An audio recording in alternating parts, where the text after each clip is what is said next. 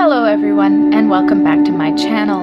My name is Mary, and I'm a graphic designer and illustrator living in Canada. By day, I work at a paleontology museum doing graphic design and scientific illustration, and by night, aside from playing video games and bird watching, I am an illustrator for magazines and here on YouTube. I've decided that it's about time I did an in-depth, multi-part tutorial for you guys. So I've decided to start with how to draw and paint birds. It's hard to pick an animal group that I love most, very, very hard, but I have the most resources for birds, be it other artists' bird drawing materials or actual natural history specimens of birds. I have a couple of taxidermy birds, I have multiple bird skulls, wings, feathers, and whole bird specimens. So I'm going to teach you what I know. I'm not an ornithologist, I'm just an artist, so some of my explanations may only scrape the surface. However, I hope that this series will help you become more comfortable with drawing birds, since you'll then know sort of all the working parts that make up a bird. The logical place to start whenever you're drawing an animal is with the skeleton and the skull. But I decided to start a little more superficial and start with the feathers of the face. This is a part of birds that's very important in conveying their personality, their intelligence, their demeanor, and I really love drawing the feathers of the face, and sometimes it's difficult to tell where the feathers are because they blend together. So I'm going to show you what the facial feathers are for birds and then point out some examples on species where it's easy to tell where the breaks are and species where it's not easy to tell. So by the end of this, you should know the names of the facial feathers, where they are, and how to use them in your artwork. The next film I would like to do for this series is going to be the skull. And then from there we'll move on to the skeleton and the rest of the body. The wings will probably be much later on in the series. Sorry to disappoint you, but wings are incredibly complex and I want to make sure I do a good, thorough job. So without further ado, I've got a drawing here that I've done of a northern flicker. A northern flicker is a type of woodpecker, and their facial feathers are very pronounced, especially because they have a big red moustachial marking that appears on the face. So it's really easy to tell where the breakups are on a flicker's face, which makes them a really nice model for this color-coded portrait that I'm gonna do. So I'll talk you through the feathers as I color code them, and then this image will also be scanned and available just on my Instagram. If you want to take a screenshot of it, want to follow me on Instagram, that'd be awesome. I don't have a Patreon. YouTube is not my living. I make my living at my full-time job at the museum, so I don't mind sharing my resources with you guys for free. I've learned from a lot of different artists. Some of them I've paid lots and lots of money to take their courses, and they were incredibly invaluable, and definitely more in depth than I'm gonna go, but hopefully this will be helpful anyway.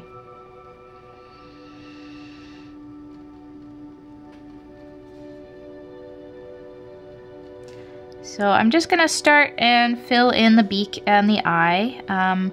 Obviously, the beak and the eye don't have feathers on them. These are structures where you're going to be feather-free. Beaks come in so many different shapes, sizes, functions, you know, finishes. Some birds have really sort of grungy-looking beaks, like penguins do.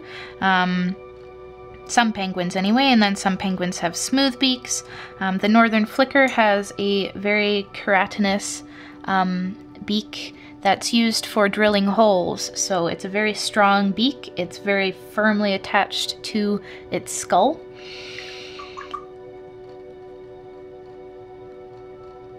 And the first little patch of feathers I'm going to talk about here are the lores. The lores, let's see, what color do we want to make those? Let's do a nice green. The lores are right here in front of the eye, And sometimes this area on a bird is mostly skin and the lores are very thin and sparse. Sometimes the lores are hair-like or long, or might even look like whiskers. So that's just this little section here in front of the eye leading up to the top of the beak.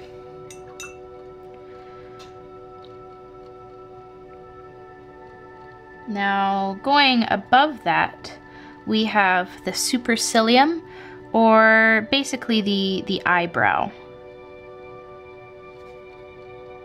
That one goes over top of the eye and sort of leads back in a nice little wing, perhaps like a cat eye you would do with makeup, or sort of an old man's grand bushy eyebrow. But they generally follow this shape, and I like to use these in my art to help define a bird's where they're looking, what their expression is. If you're adding a little more anthropomorphization to your birds, you can use this as an expressive eyebrow even. But it's going to frame the eye really nicely, and a lot of birds also get special markings on these feathers. So they'll have, for example, a white sort of eyebrow or something like that. A lot of the markings that birds have will follow the pattern of the facial features and the facial feathers, so that helps inform creature design as well. If you're making bird creatures, not necessarily based on real birds, knowing where the feathers should be going will help make believable facial patterning.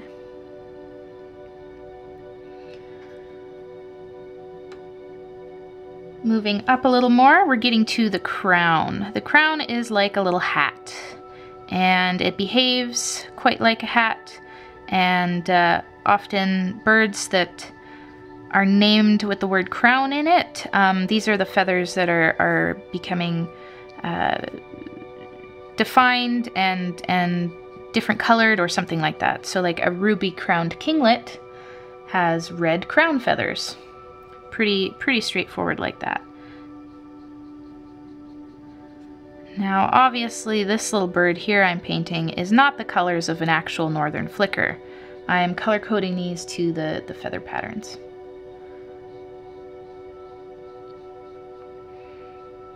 So that's the crown, and these feathers are often quite expressive. They can lift and lie flat. Blue jays, for example, have really expressive crown feathers, and they'll pop their hat up to communicate with other blue jays or lay it back down, and it's awful cute. Some birds like herons will have extended crown feathers that come out from the back like little ribbons. One of my absolute favorite feathers on a bird are the auriculars. And I will make these a slightly darker green, I think. The auriculars on a bird are sort of like the cheek feathers. And that's what gives birds sort of their cute, chubby, fluffy cheeks. They're a blast to draw and paint, and they really help give dimension to the bird's face. So back here, on the back edge of the auriculars, they're called auriculars because they cover the ear or the oral opening. Oral as in AU, not OR. So they cover the ear hole of the bird back here, and they form the shape of the cheek. And these can be so puffy, so adorable, so cute. So if you ever ask me what's my favorite feather group on a bird, definitely auriculars. Now, one thing to note is that between the auriculars, the supercilium, and the crown, there's this line coming back from the eye. And that's going to be the biggest landmark for drawing the facial feathers of a bird. That's going to appear on pretty much every bird, no matter how floofy, how black, how dark, how indistinct a bird is. You're going to see this line, which is a part in the feathers, coming back all the way from the eye to about here right past the ear. So that's an important landmark to know when you're drawing birds. You can sort of fudge the rest of it, but if you get that little like nice part in the feathers coming back from the corner of the eye, you're golden, you're good. Now, going on to the bottom here, I'm going to move into the malar feathers, which sort of, they come down from the lower jaw of the bird. They start here and sort of, they come back this way. So these feathers will often creep forward on the bottom jaw. They'll scooch up this way, and they start very sparse and coarse up here, and eventually blend quite well into the nape feathers. So these are the malar feathers. On the northern flicker, these are red. This is like a big red mustache. So in a real northern flicker, I'll include the photograph that I took right here. You can see that they're red. They're really red. They're really obvious. There's no doubt where the malar feathers are on this species of bird. All right, and back here we have the nape, which is sort of like the back of your hair or something. These are the neck feathers. They cover the back of the bird's neck, and they flow down into the mantle feathers and the breast feathers. I'm not going to be including the mantle or the breast feathers on this diagram. That will show up in a future video. But the nape feathers are often quite smooth and shiny and long. All of the feathers of the face on birds are typically quite thin. They look like hair or tiny filaments more than feathers. But the reason they're broken up into different feather groups is because they have different structures when you look at them closely, and they perform different functions. So it's really handy for artists to, and for scientists of course, for artists and ornithologists to have these different names to refer to what they're working on, because rather than saying, oh, you know those feathers on the cheek that cover the ear, well, we've got a name for that. Those are the auriculars. It creates a shorthand that helps you create more informed artwork and provide feedback on artwork as well.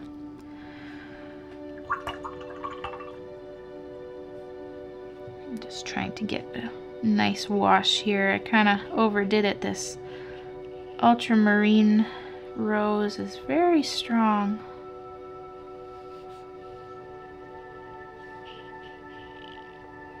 And the final set of feathers here are the throat feathers. That's fairly self-explanatory.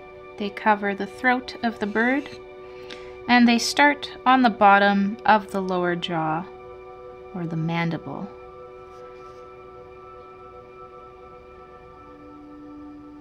They flow along with the malar feathers and go down and join up with the breast feathers on the front of the bird's chest. Now, when I get into the rest of the bird feathers on the rest of its body, I will absolutely show you guys how these feathers play and work with the feathers of the body. But this diagram we're going to leave here for now.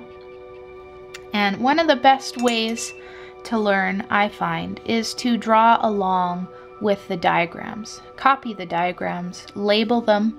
The more you label things, the better these words are going to stick in your head. So I'm going to show you some examples here of the facial feathers on my taxidermy birds and on some more of my personal photographs from bird watching. Alright, so here is one of my taxidermy birds. This is a European starling that I got from a taxidermist in Russia, Maria Reznikova. And you can see here that the bird has the lores in this front area, and they're a little bit brownish and thin. It has the nice shiny crown over here, and you can see that distinct part I was talking about above the auriculars. Now this is a very dark bird, very dark and glossy and shiny, but you can see this part quite clearly. You have starting here coming down the malar feathers, and starting here coming down the throat feathers. And I'll just show you this other side too. The throat feathers on a European starling are used especially in communication. When these birds are doing their songs, they're going to fluff these pointy throat feathers out while they're singing, and ravens do this too. They get a big bulge of feathers beneath their bill. And this bird here is a Hungarian partridge or gray partridge by the same taxidermist. And you can see the big poofy, fluffy, adorable auriculars right here, and that landmark part between the auriculars, the crown, and the supercilium. You can also see the nares here, that's the nostril, and behind that the lores, which are very short, very short and fluffy. The throat feathers are a bit longer, and the malar feathers start here and go down this way. And here are a few more photographs from my collection where I have drawn some of the landmark facial feathers onto them. So you can pause this video if you need to take a closer look, but this will help you see how the facial feathers appear on different species. On some types of birds, especially owls, things get a little more complex, but it's still going to be approximately the same groups of feathers there. I hope this video has helped you, and I hope you subscribe to my channel and keep an eye out for the next video in this series, How to Draw and Paint Birds, which is going to focus on the skull of birds and probably their relatives, dinosaurs, too. Have a great day, and thank you so much for watching.